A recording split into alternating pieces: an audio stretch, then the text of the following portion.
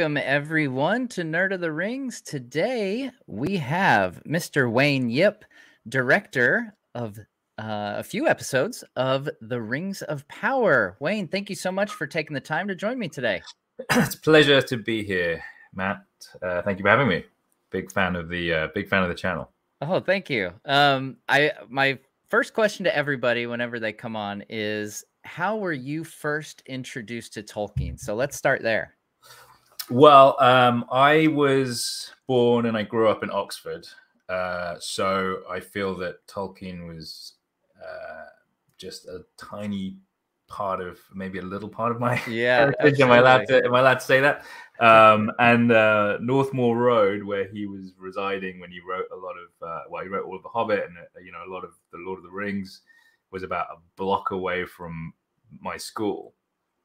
So while I was reading the books for the first time, I was imagining that maybe he walked the same streets that I walked when I went on my way to school. We were looking at the same things. Was he inspired by the same stuff that I was, that was all around me? And, that kind of added to, that made the experience just a tiny bit special.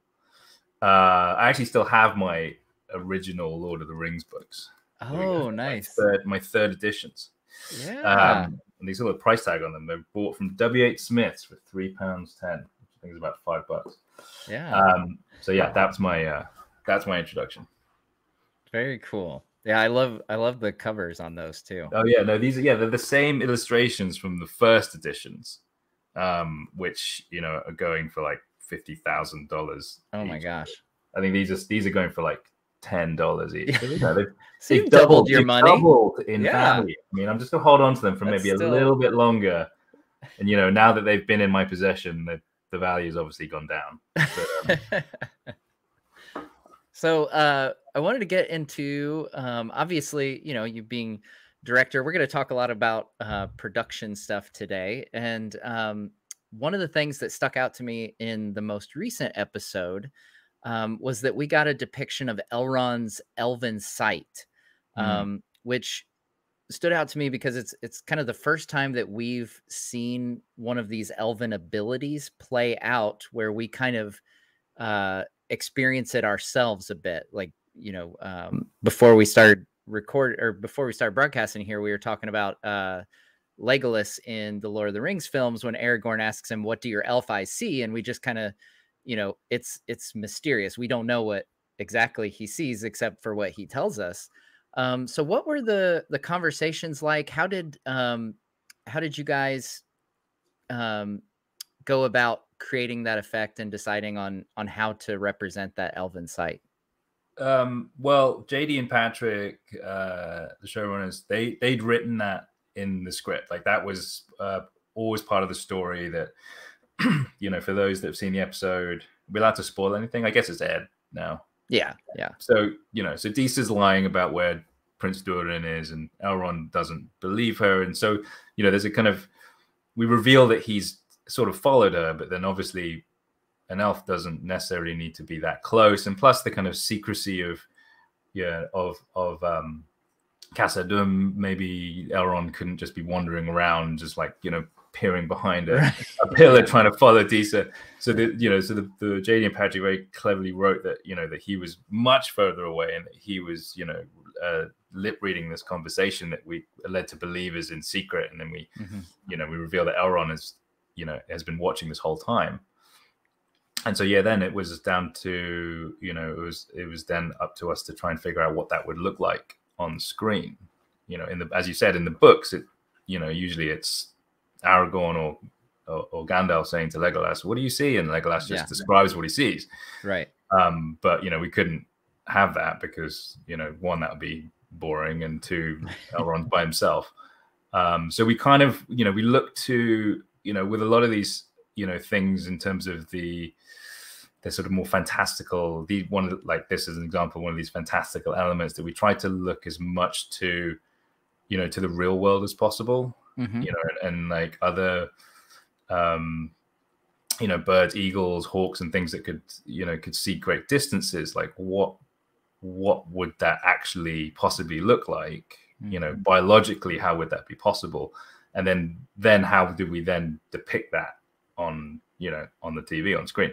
Yeah. And so what we thought was the most kind of convincing and the most sort of, visually realistic was the sort of a version of the contra zoom, the fact that we were sort of pulling out while changing focal length, which just kind of made everything just sort of breathe out and sort of bend round as if you're sort of moving through, squeezing, contracting a lens. Yeah. And then, and again, it was just sort of like an essence of it. The shot doesn't last very long, but you kind of get a sense of like, that's what sort of might be happening in Elrond's, actual POV. Yeah. So we did have a version where it went all the way from Durin's lips and then pulled all the way back. Oh, really? Then with that, just sort of it just didn't extreme. Feel, yeah. It felt a little extreme. And it also just didn't feel, quote unquote realistic. And I know realistic is an odd word to use when we're in, Casa Dum and watching two dwarves having a conversation. Yeah. But there was always trying to find just that kind of keeping everything just about feeling grounded and possible was always the goal with things like this. Yeah. And now obviously don't want to get you in trouble with any spoilers or anything, but can we expect to see any more depictions of Tolkien's kind of world of soft magic being displayed? As we get deeper into the story, there will be a bit more magic revealed, but perhaps not in the way that you were expecting. Okay. I don't want to say any more. Yeah, we don't want to spoil. Yeah, I don't want anybody coming down on you for revealing too much or anything. So sticking with Khazad-dûm, the Elrond and Durin and storyline and the whole Khazad-dûm storyline, I feel like, in my opinion, continues to shine in this series. It's my favorite of the storylines thus far.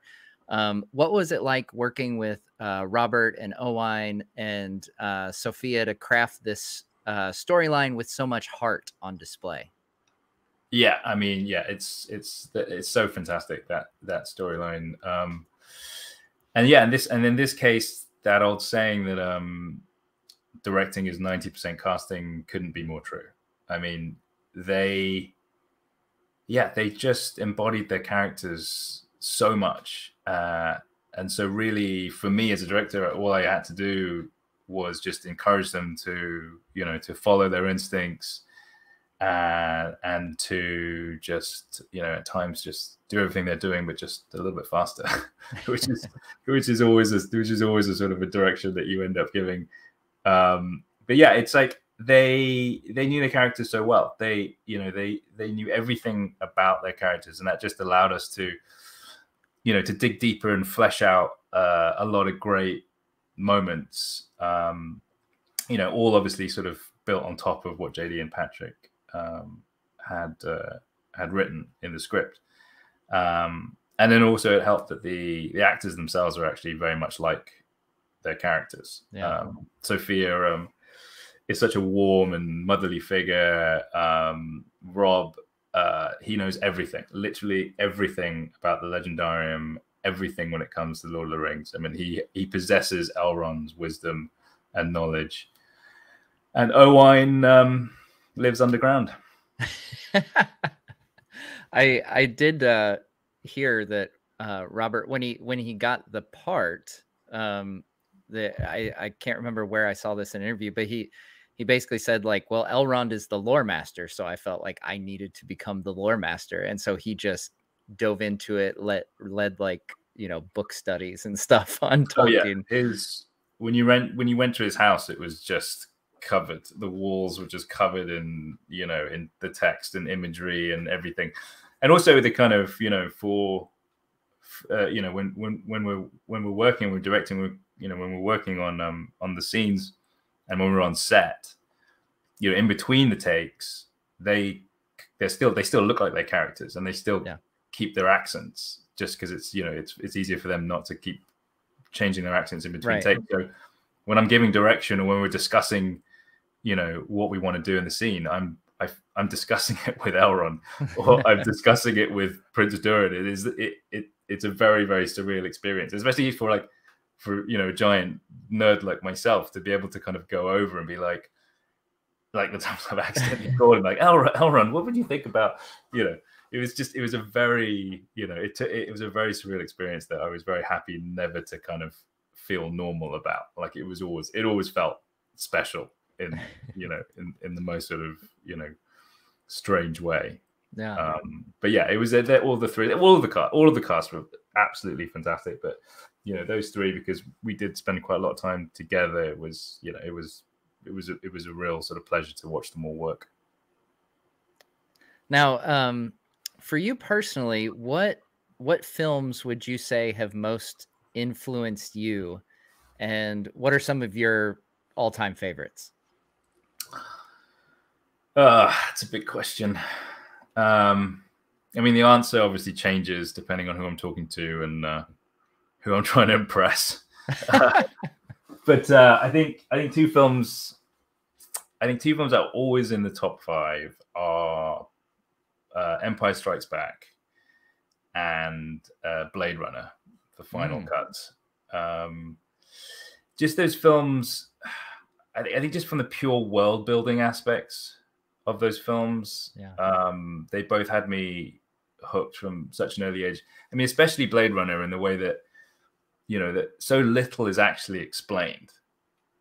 But it doesn't seem to sort of impact or take away from any of the storytelling. Like the character intentions are also incredibly clear, but there's so much other stuff that just had me coming back constantly to try and sort of figure out what was going on. But it also kind of left the door open for, for my imagination to just sort of come up with what those things could be. Like, what's a Blade Runner? They never really get into it, and then kind of the weird sort of like the street speak and all of that incredible stuff that I was like, oh, what is that? And I need to find out more. And it was such a sort of like a it was such a sort of a compelling experience that you just felt kind of part of when you watched the movie. You felt like you were there. Same with like Empire Strikes Back.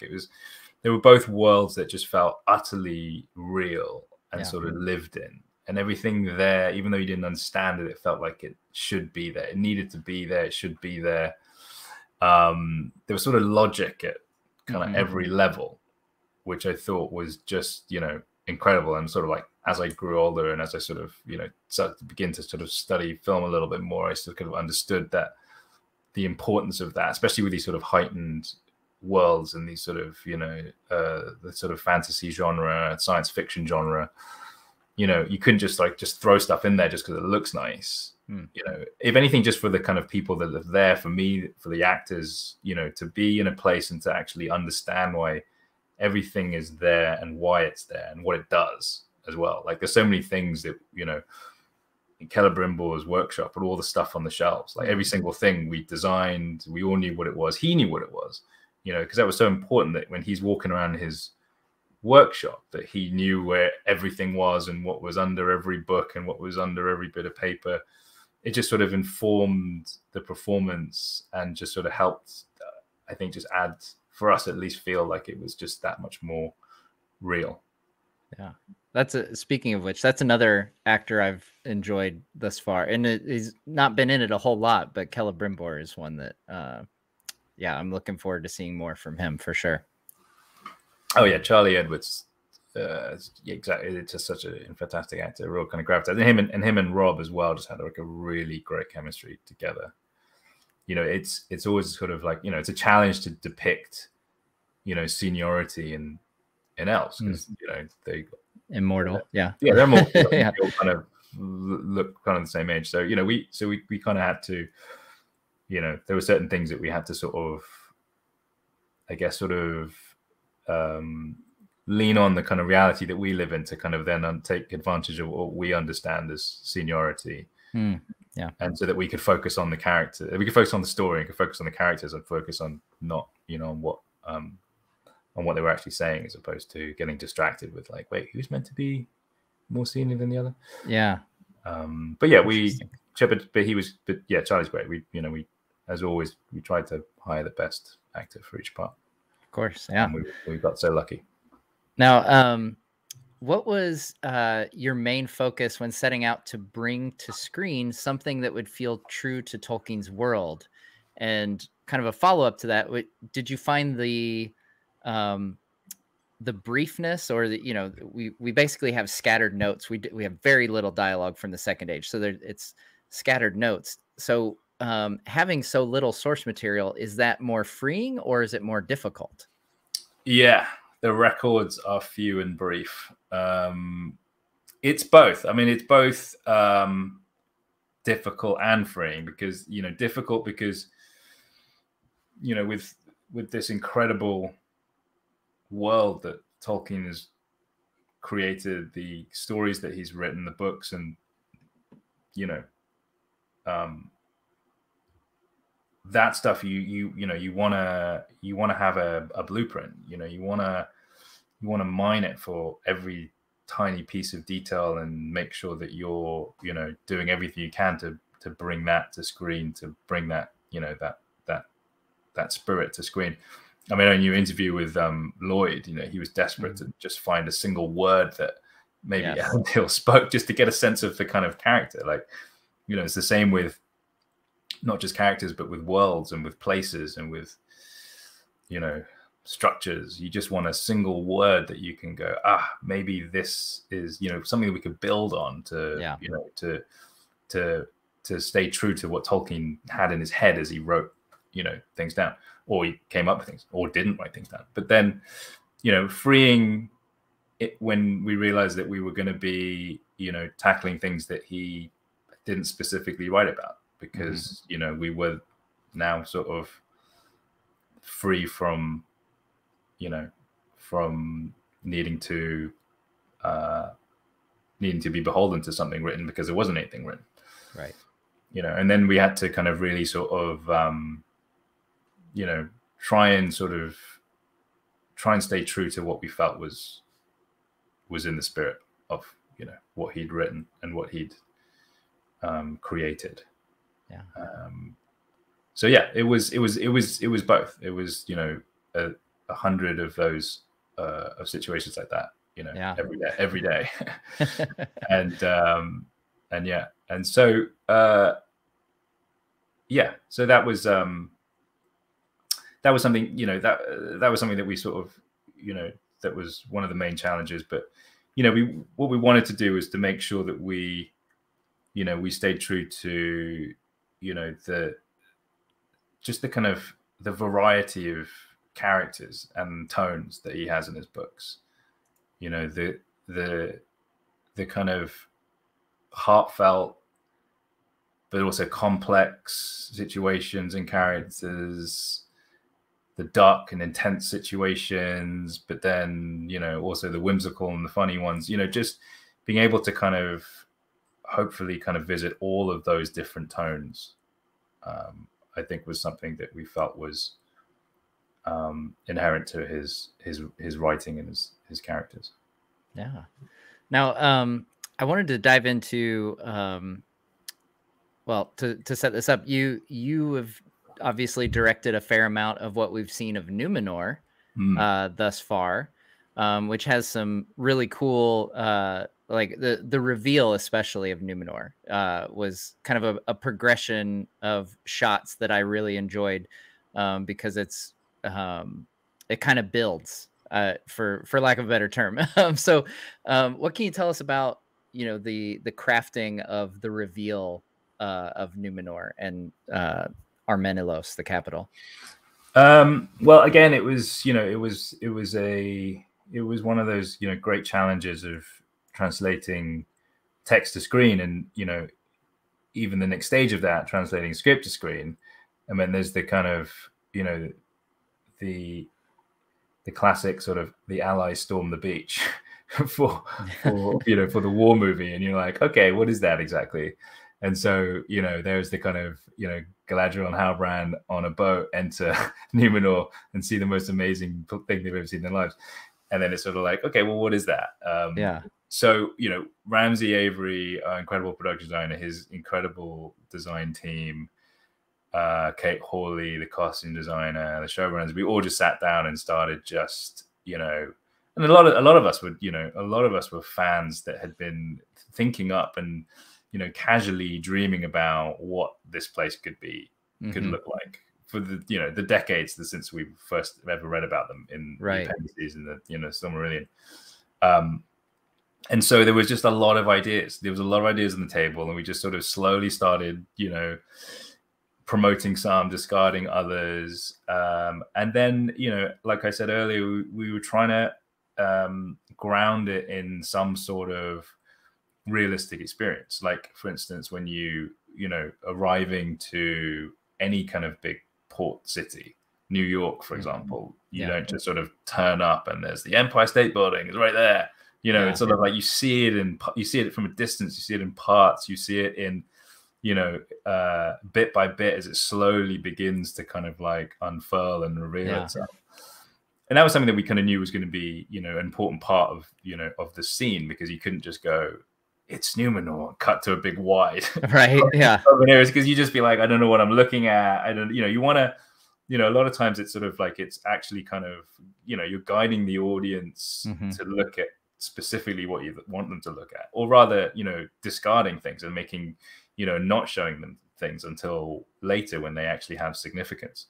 Yeah. So we wanted to kind of, we wanted to show that giant scale, the fact that the Numenorians were, at the height of their powers and their kind of, and their culture, and to sort of almost sort of, meet their sort of structures before you met the people. I know you'd already met Elendil and a lot of the, the sailors on the boat, but we wanted to make sure that we kind of really imprinted this sense of absolute grandeur on, on the audience, but also Galadriel and, and Halbrand. Halbrand, being someone from the Southlands, you think, okay, he's going to be easy to impress. Yeah. The fact that, what do we do to impress Galadriel that, had kind of seen everything at this point. And so, that was something that we wanted to do. We wanted to make sure that they felt dwarfed by these giant statues and these giant structures, and then slowly just sort of unveil it. So by the time we did cut out to the wide, it was, it built up with the music, it built up with the expectation, it built up with the sort of like the pacing of that, that reveal. And then revealing the courtroom later when it had, again, when it had significance to that part of the story. Right. Well, and I like that, the Eärendil statue kind of gives you a sense of scale. You see it as the boat comes in, but then it's also in the wide shots. So you kind of, you're kind of got a point of reference with the wider shots there.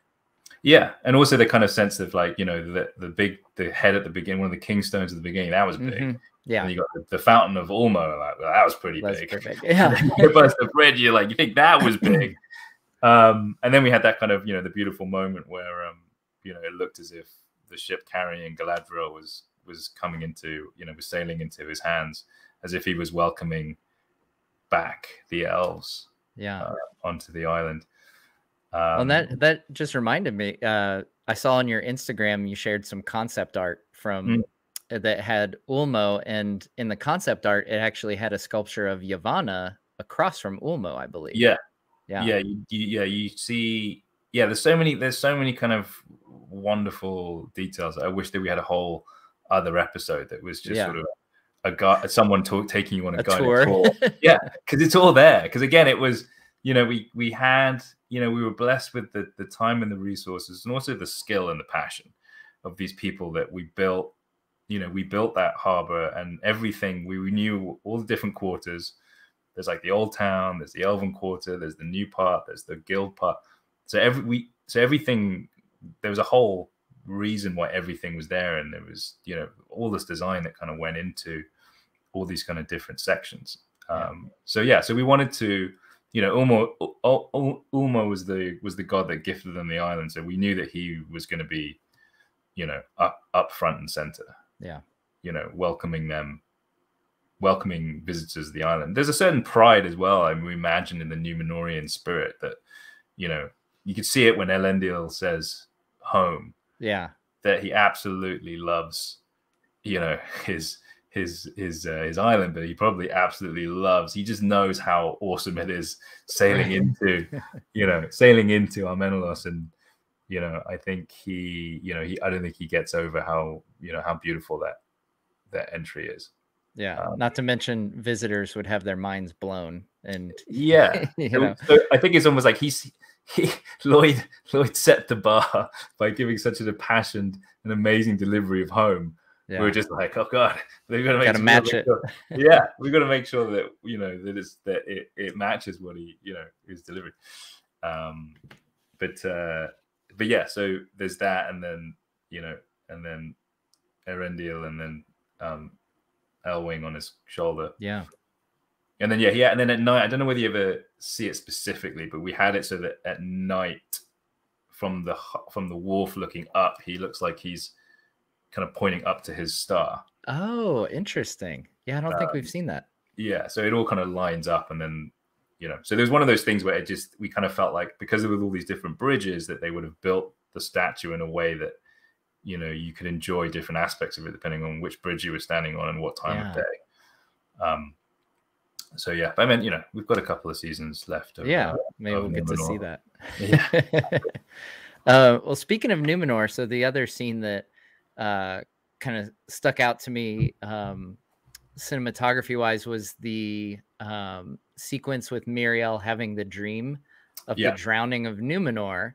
And obviously book fans will know the significance of this scene. But I'm curious to hear about your approach to it. And specifically, I'm a big fan of, like, in movies where there's large scale disaster, when they shoot from the point of view of people on the ground. And so, like, I love the fact that all the camera angles are from Muriel's perspective. And, like, you get this sense of impending doom as you're watching through her eyes. So tell us a bit about that scene. Well, we knew the importance at that point of the story of when we learn of almost the burden of knowledge that Muriel has, and why she's so conflicted about Galadriel being on the island. You could tell that she has something. At the end of episode 3, she goes up to what we find out later as her father and says the elf is here. And so it was important that, when we finally saw, I got a glimpse of her nightmares, that we really experienced it from her perspective. Yeah. That we didn't go to some sort of omnipotent eye, because I think it kind of really took away, it would have taken away from, I think, the impact of that. As much as possible, we wanted to kind of, we wanted to convey that sort of level of sort of destruction and fear. Yeah. But at least from as much as possible, trying to get people to, share in what Muriel was possibly feeling. As soon as you sort of pull out and you're miles above the earth and you're seeing everything, tiny buildings being swamped and destroyed, I think it removes you a little bit from it, because it sort of changes your perspective to a perspective that is beyond probably what we could ever experience in our own lives. And so that was something that was I think at the forefront of all our kind of decision making of where we were going to put the shots, was make it as experiential as possible, because we needed to know that, especially through that episode, that what is constantly playing on Muriel's mind, and what at the end, when she initially decides to send Galadriel away, that kind of vision of her, beloved island being completely decimated is as visceral as possible. So that was what we were trying to accomplish. Very cool. So which Rings of Power character would you say is your favorite in season 1? I don't think I can answer that. I think it's like not gonna play favorites. It's like choosing which is your favorite children. Did Lloyd say that? But maybe Durin. Maybe Durin. Okay. I think that. Well, I don't think he's my favorite, but I identify with, Okay. I identify with him of the, or rather I just I'm so sort of, I just love the fact that he is torn between, friendship and duty, and and also just, and I guess rather kind of sadistically knowing what eventually happens. Yeah. I guess my heart just goes out to him, and just, I just want him so badly to make the right decision, and to do do all the right things, because you could just, what Owain does, and in the, what JD and Patrick have created in the character is so lovable and so warm, and you just feel like his heart is in the right place, that you just Yeah. you just want him to just stop digging. Now, what can you tease for us? Again, not trying to get you in trouble or anything, but what can you tease for us for what's in store for episode 5 coming this week? Lots of slow motion. I'm just kidding. I'll say wolves, swords, and a table. Okay. There we go. Got some pieces to the puzzle there. So I always like to wrap up with some rapid fire questions for you. So who is your favorite Tolkien character? I'd say Merry Brandybuck, because he was always planning. He was always prepared, and I think it was right at the end, King Éomer, he gives him the name Holdwine. So okay, yeah, it was a man of my own, a hobbit of my own heart. We've got them coming. Which is your favorite Tolkien book? I'd have to say Fellowship of the Ring. It's just that kind of beginning of the adventure.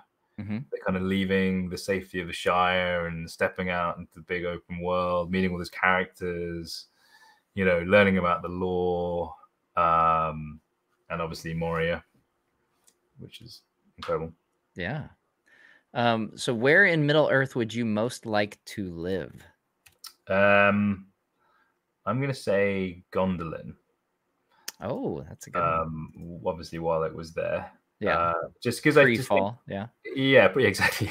Pre-fall, not where it's sort of like somewhere at the bottom of, the sea. Yeah. Just because I think, like, if I hung around long enough, there would have been this sort of amazing intersection of these incredible, legendary characters. Like maybe Glorfindel would have been there.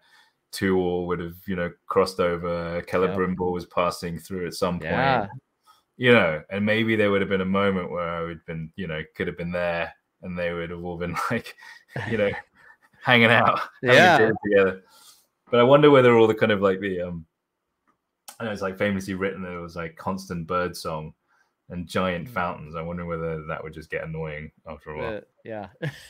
Or if it would become white noise to you. Yeah. I mean, we would just be stunned by the beauty of it all the time. I'd just be sort of walking around like this. Yeah. Last question. Where in Middle Earth would you most like to visit but not live?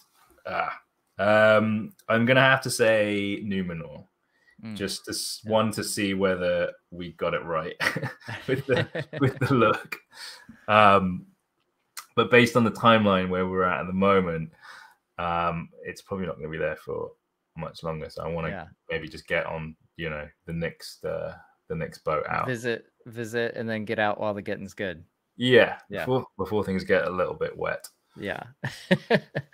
Well, Wayne, thank you so much for taking the time and chatting production with us. I really appreciate you taking the time out of your day today. Anytime. Thank you for having me. It's been great. It's been a pleasure. All right, guys. Well, thanks for tuning in. We'll have, of course, our watch party later this week, and we've got a special midweek video, a collab with all the other Tolkien YouTubers for Hobbit Day, which is coming up on the 22nd. So look forward to that, and we will see you next time on Nerd in the Rings.